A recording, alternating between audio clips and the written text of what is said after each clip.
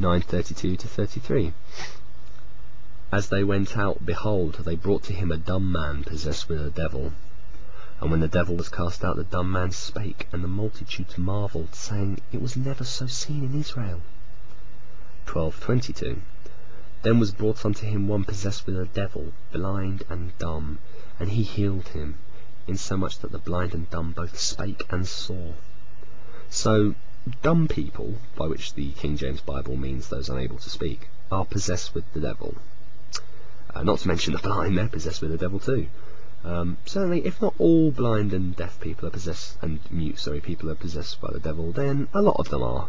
Fear the speechless ones, fear those that cannot see, they may be devil sick.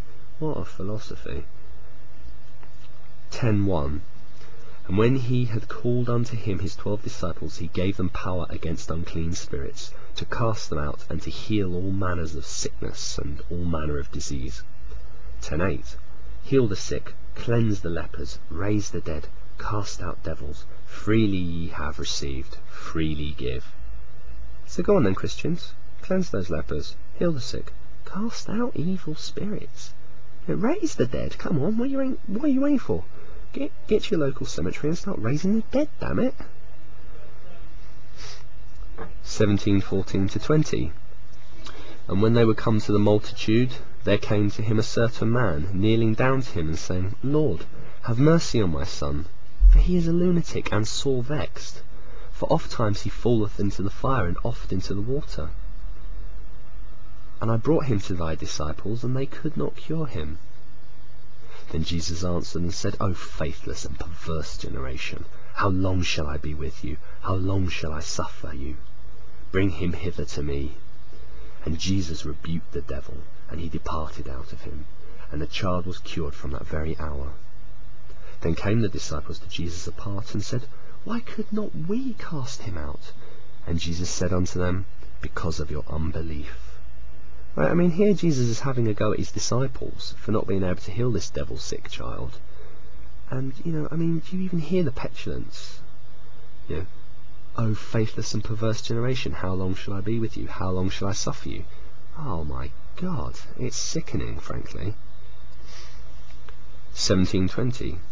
And Jesus said unto them, Because of your unbelief. For verily I say unto you, if you have faith as a grain of mustard seed, ye shall say unto this mountain, Remove hence to yonder place, and it shall remove, and nothing shall be impossible unto you. Again, if you have faith, you can literally do anything. So if you can't literally do anything, you don't have the right amount of faith, I'm afraid to say. 10:34-36. Think not that I am come to send peace on earth. I came not to send peace, but a sword. For I am come to set a man at variance with his father, and a daughter against her mother, and a daughter-in-law against her mother-in-law. And a man's foes shall be they of his own household. So you should shun members of your own family who don't believe in Jesus, right? Right. I just don't know what to say about that, frankly. It's disgusting. 16:1-6. The Pharisees also with the Sadducees came, and tempting desired him that he would shew them a sign from heaven. He answered and said unto them, When it is evening, you say it will be fair weather, for the sky is red. And in the morning it will be foul weather today, for the sky is red and lowering. O ye hypocrites, ye can discern the face of the sky, but can ye not discern the signs of the times? A wicked and adulterous generation seeketh after a sign, and there shall be no sign given unto it, but the sign of the prophet Jonas. And he left them and departed. And when his disciples were come to the other side, they had forgotten to take bread. Then Jesus said unto them, Take heed and beware of the leaven of the Pharisees and of the Sadducees.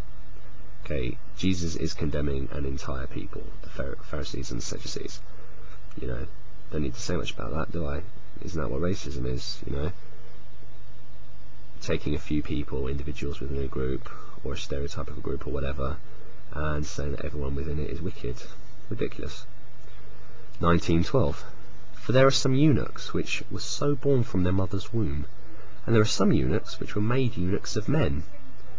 And there be eunuchs which have made themselves eunuchs for the kingdom of heaven's sake. He that is able to receive it, let him receive it. This is actually a really interesting little verse, as it not only seems to suggest self-castration as a means to get into heaven, but it also lists two other kinds of eunuch, one of which is the eunuch that's born a eunuch. And I find that quite interesting. It's not really related to this topic, but how can one be born a eunuch? I mean, is he talking about transsexuals, asexuals, something else? There's something certainly to give a bit of thought to, I think. 5:29-30. And if thy right eye offend thee, pluck it out and cast it from thee. For it is profitable for thee that one of thy members should perish, and not that thy whole body should be cast into hell. And if thy right hand offend thee, cut it off, and cast it from thee. For it is profitable for thee that one of thy members should perish, and not that thy whole body should be cast into hell. This is shades of 1912 for me. I desperately want to read these verses metaphorically somehow, but I think it's pretty clear, especially bearing 1912 in mind. Jesus condones and enthusiastically supports self-mutilation as a means to get eternal life.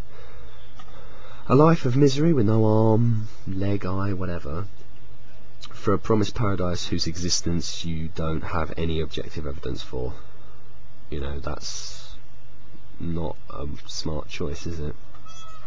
1929.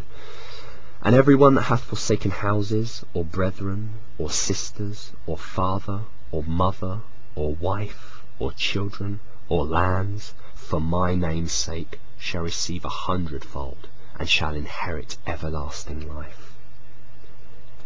This one doesn't really need explaining, does it? Forsake everything, particularly your family, and you'll be paid back, and then some. And you'll live forever. Presumably if you don't forsake your family, land and house, you won't be rewarded. So the moral of this story is, forsake your family. Great stuff. 12:47-49. Then one said unto him, Behold, thy mother and thy brethren stand without, desiring to speak with thee. But he, that's Jesus, answered and said unto him that told him, Who is my mother, and who are my brethren? And he stretched forth his hand towards his disciples and said, Behold my mother and my brethren. Hey, Jesus is at it again. He forsakes his blood family and says those who follow him are his real family. Simple message, Forsake your family, follow Jesus. Jesus compels thee. 8:21-22. And another of his disciples said unto him, Lord, suffer me first to go and bury my father. But Jesus said unto him, Follow me, and let the dead bury their dead. Jesus the compassionate, eh? Well, as we've already heard, the choice between your father and Jesus is, to Jesus, a no-brainer. 10:37. He that loveth father or mother more than me is not worthy of me, and he that loveth son or daughter than me is not worthy of me. Yep, exactly what it says on the tin.